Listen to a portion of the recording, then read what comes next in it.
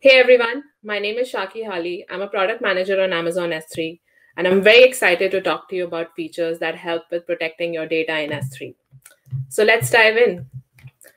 In managing access to your Amazon S3 resources, Ray just covered how you can build up your security posture by layering security controls for your data access.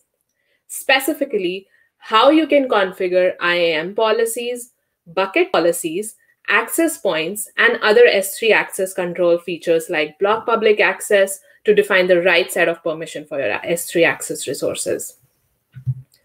Now, in this session, we continue the Amazon S3 security story and focus on how to protect your data within S3. In AWS and in S3 in particular, we'll give you a bunch of tools and controls in order to do that. I'm going to talk about two specific categories of these features today. The first is encryption. We'll talk about how you can encrypt your data all along the data path, all the way down to the objects stored in your S3 bucket. We'll also talk about how encryption really works under the hood, and then how you can use some of the new features to encrypt your data at scale. And then we'll talk about data protection features that S3 offers in order to prevent accidental or malicious deletes within your S3 environment. So let's start with S3 encryption. Here's a very simple network diagram where I have a client and a bucket. And there are three ways that customers can do encryption when operating S3 today. The first is client-side encryption. Client-side encryption is the act of encrypting data before it is uploaded to S3. In this case, you manage the encryption process, the encryption keys, and related tools. To enable client-side encryption, you have the option of using AWS Encryption SDK. The second is encryption in transit. That is, as your data travels to and from S3, you can protect it using HTTPS TLS. You can also enforce this rule in your bucket policies to ensure your buckets only allow traffic over HTTPS. And last but not the least, you have the option to encrypt your data while it is stored in S3. There are three options depending on how you choose to manage the encryption keys. When you use the Service Managed Encryption Keys or SSE S3, this is the Amazon S3 managed keys. It uses the Amazon S3 managed keys where you're totally outsourcing key management to S3 for your data encryption. You can use AWS KMS managed keys. KMS is AWS's key management service that makes it easy for you to create and manage encryption keys and control their use across a wide range of AWS services and your application. You can also use SSEC, which is purely customer managed keys. Maybe you're managing your own on-premises key management system and want to supply those keys to S3 to use for encryption. You can use customer managed keys in those scenarios. Let's dive deeper into these three options and compare them. While we briefly introduced these three options in the last slide, here we discuss how these three options compare on key access control policies, CloudTrail auditing, and key rotation. We'll focus on these three dimensions as customers often care about these three characteristics when choosing their own encryption keys. So the first is S3 managed keys. S3 managed keys are fully controlled by Amazon S3. You cannot define additional key access policies, and the encrypt and decrypt requests are not captured in the CloudTrail logs. As a result, there are no additional charges for using this key. Moreover, each object is encrypted using a unique key, which is then encrypted by a master key that S3 regularly rotates. Second is the customer-provided keys. You manage the encryption keys, and Amazon S3 uses those keys to perform encryption and decryption of data in case of customer-provided keys. Since the encryption key management is fully owned by the customer, you cannot define key access or rotation policies in AWS or track the encrypt or decrypt in your AWS CloudTrail logs. So to make the encryption key management process easier and centralize it, customers use AWS Key Management Service. You will be able to protect your keys in a highly secure and available hardware construct provided by KMS, and then use those keys across all your services. Like I mentioned earlier, you centrally create your keys, define the policies that control how keys can be used for your resources, and audit their usage to prove that they are being used correctly. And you can also define key rotation policies for your compliance needs. Now that we have fully learned about these three options, let's look at how you can set up default encryption at rest for your buckets in S3. So if you want to ensure all your data being uploaded to your S3 buckets is automatically encrypted, we have a feature called Amazon S3 Default Encryption. Default encryption is a one-time bucket level setting where all objects uploaded into that bucket will be automatically encrypted. You have a couple of options to specify a key management strategy. Either you can manage the keys through KMS, or you can totally outsource those to S3 using the Amazon S3 key. If you decide to go down the KMS option, you will have a couple of more options. You can use the S3 service managed KMS key, or you can create your own key in KMS where you get more control to define rotation, access policies, etc. In addition, you can also choose to enable S3 bucket keys for KMS, which is a new feature we launched at reInvent last year and can help you save costs on KMS requests by up to 99%. We'll talk more about this feature, but before that, let's first dive deeper into how encryption works within S3. So, envelope encryption is the approach of encrypting plain text object with a data key and then encrypting the data key under another root key. The root key, which is the central master key, controls the data key, and it is the root key which is used to generate, encrypt, and decrypt the data keys. The data key, in turn, is then used to encrypt your objects in S3. Both S3 managed keys and KMS keys use the envelope encryption approach to encrypt data in S3. So let's look at an example of how this would work for an encrypt and decrypt request in practice. I'm back to my network diagram where in addition to the client and S3, I have the KMS service protecting your master key. So now when a client triggers a put request, passing along a plain text object in S3, S3 in turn fires an encrypt request to KMS. KMS then authorizes this request against its key resource policies and in turn generates a plain text key that is returned to S3. S3 uses this data key to encrypt the plain text object and then stores it durably within S3 as ciphertext along with the encrypted version of the data key that is also provided by KMS. S3 then destroys this data key as soon as the object is encrypted. Now let's look at how the decrypt call to the same object is conducted between client, S3, and KMS. So client triggers a GET request to the KMS encrypted object, which is the ciphertext that was originally stored using the KMS data key. S3 then fires a decrypt request to KMS and passes along the encrypted data key that was also earlier stored with the object. KMS then authorizes the decrypt call and then uses the customer master key secured within the KMS to unwrap the data key provided by S3. This unwrapped or plain text version of the data key is then returned to S3 to decrypt the ciphertext object, which is then returned to the client. The plain text version of the data key is immediately destroyed by S3. And that is how the envelope encryption and decryption process works with one central key managed within KMS.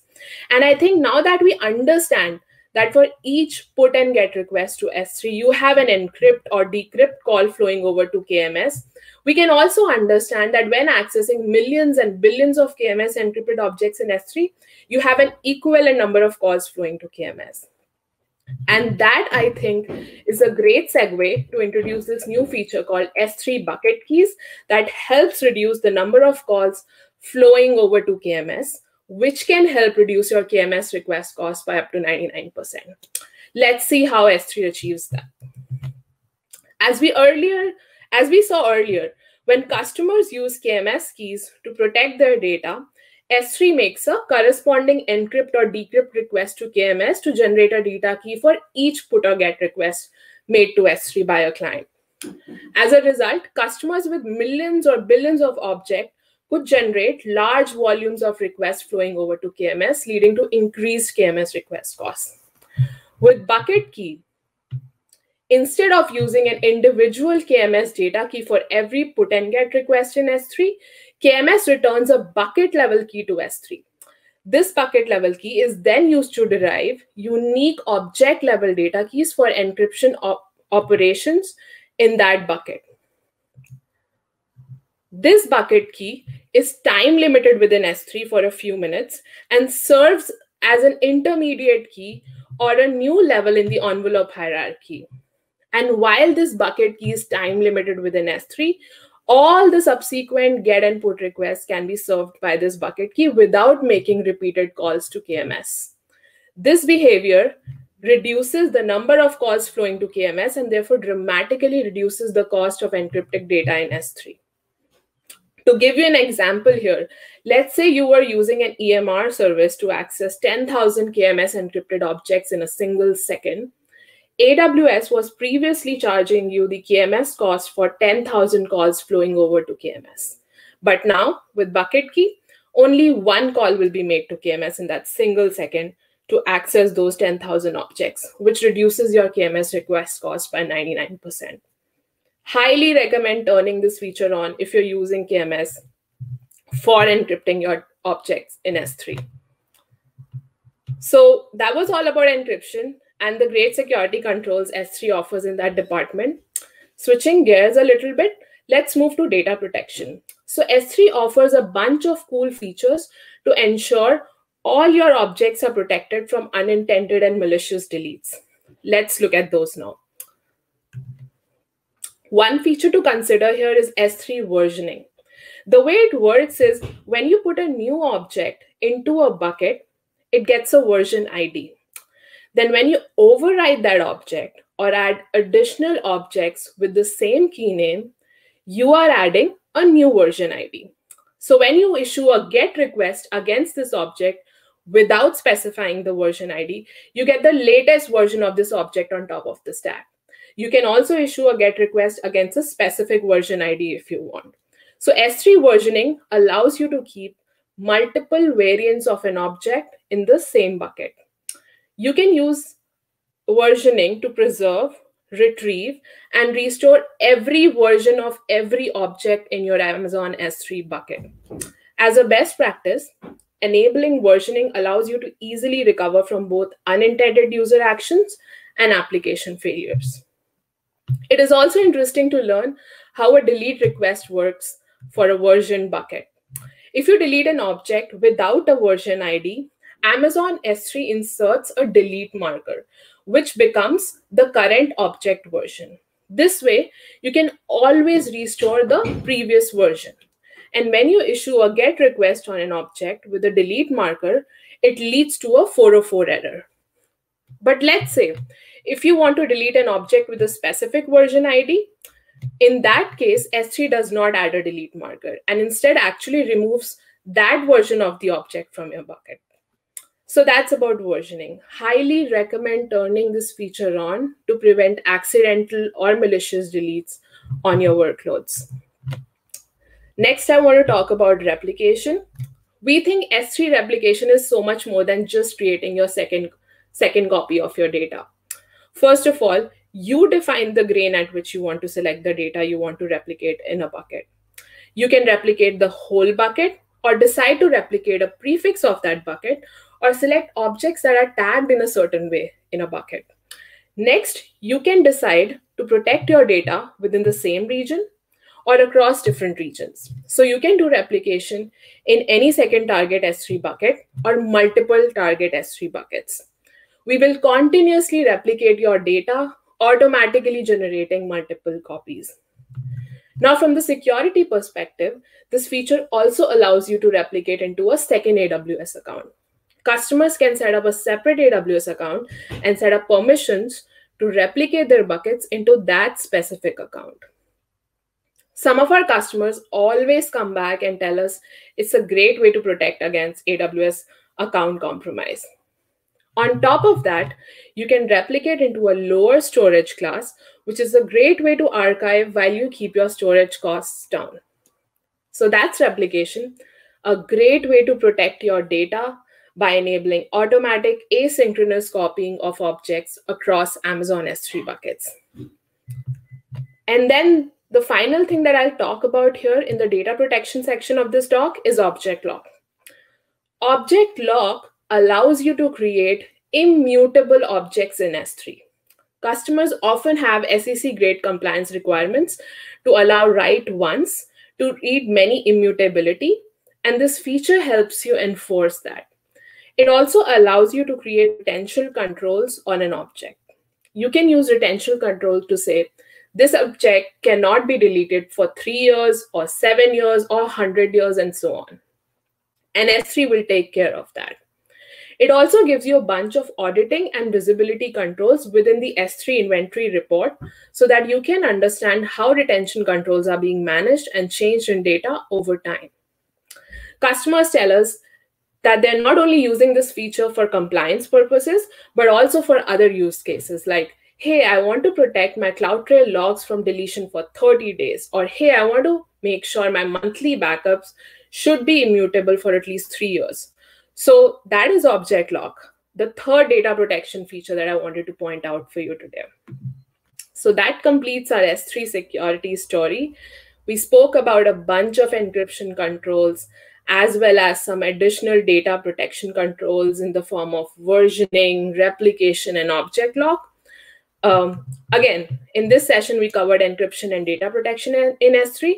But if I were to boil down my talk to 5 key takeaways, those would be, for encryption, you should set the default encryption behavior for an S3 bucket so that all new objects are encrypted using your preferred encryption keys when they are stored in the bucket.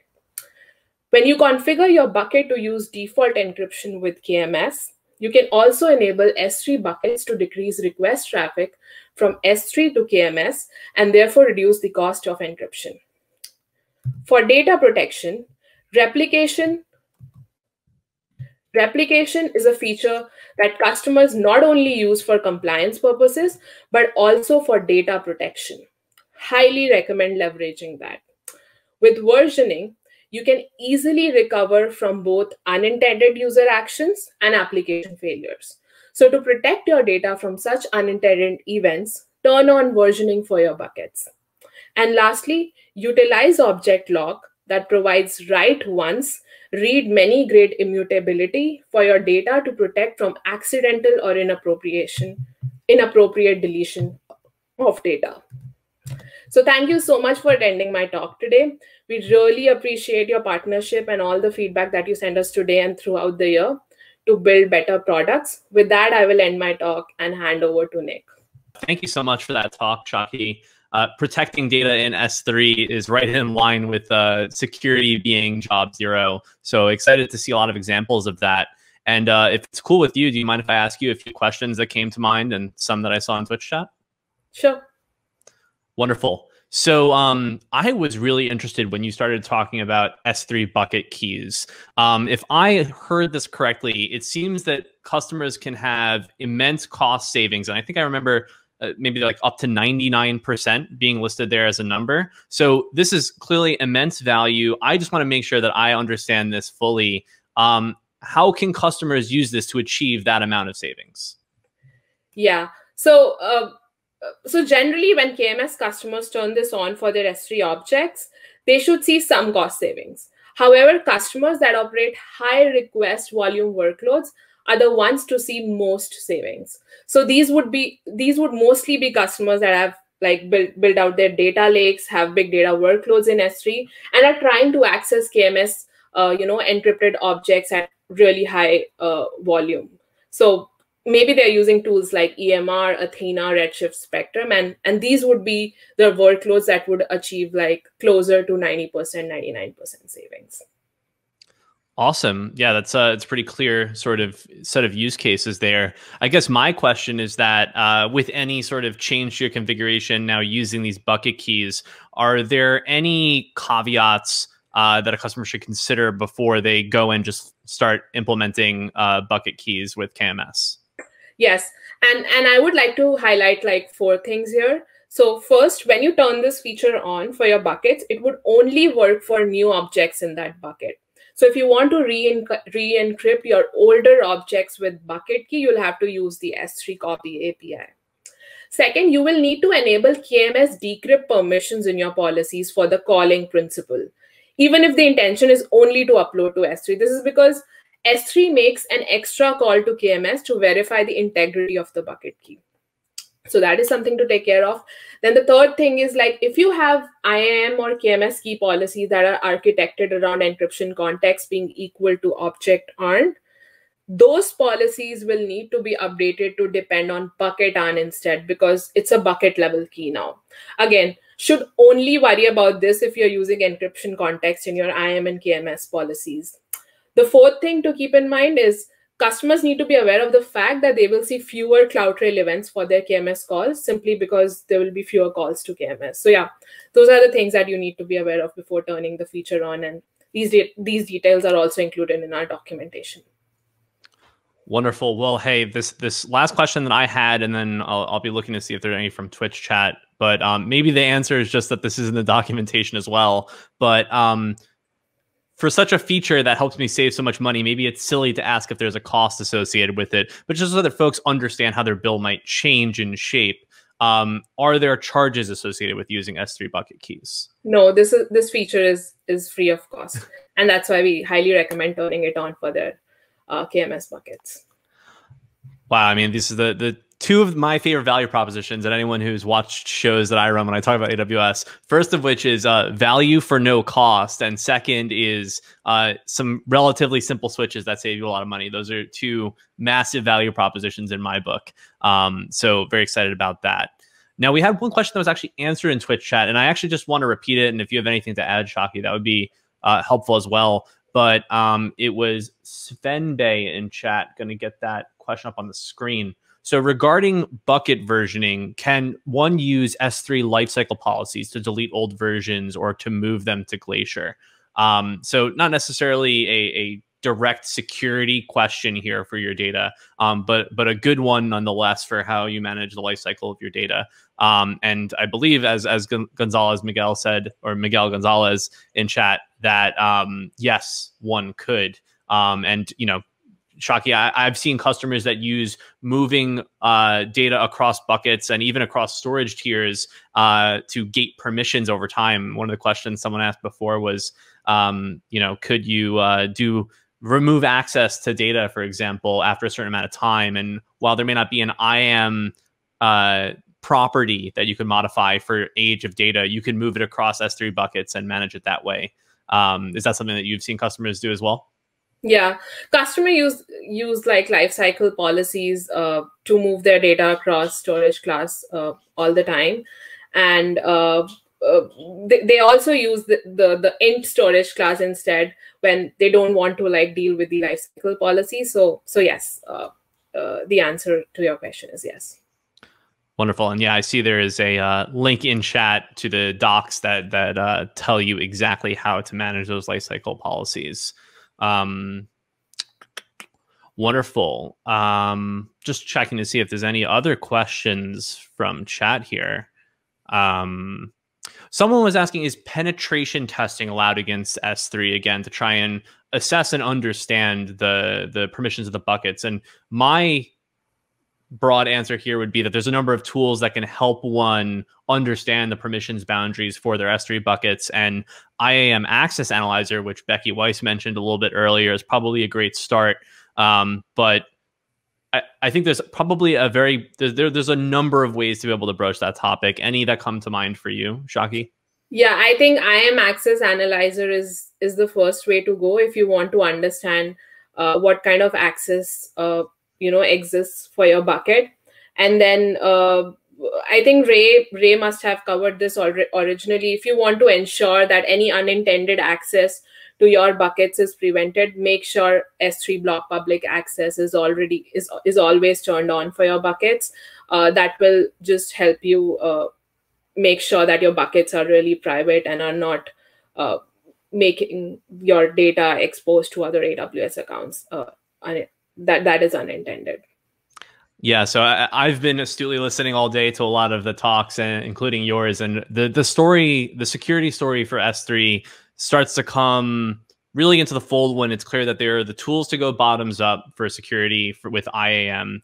It's clear that there are optimized features that have been released for S3 that enable you to more quickly arrive at a working configuration that you want, like block public access, and then sort of on both sides, both in assessing what you have implemented, but also sort of from the ground up with formal reasoning and logic there, you can better author IAM policies through things and assess through things like IAM Access Analyzer. So there's everything end to end, from being able to build with the fundamental building blocks, use some of the pre-configured best practices where possible in something like block public access, and then give you the tools to have the peace of mind that for whatever path you've taken, that it meets the assumptions that you're operating on. And so you have the peace of mind that your data is secure in the way that you believe it is. Exactly.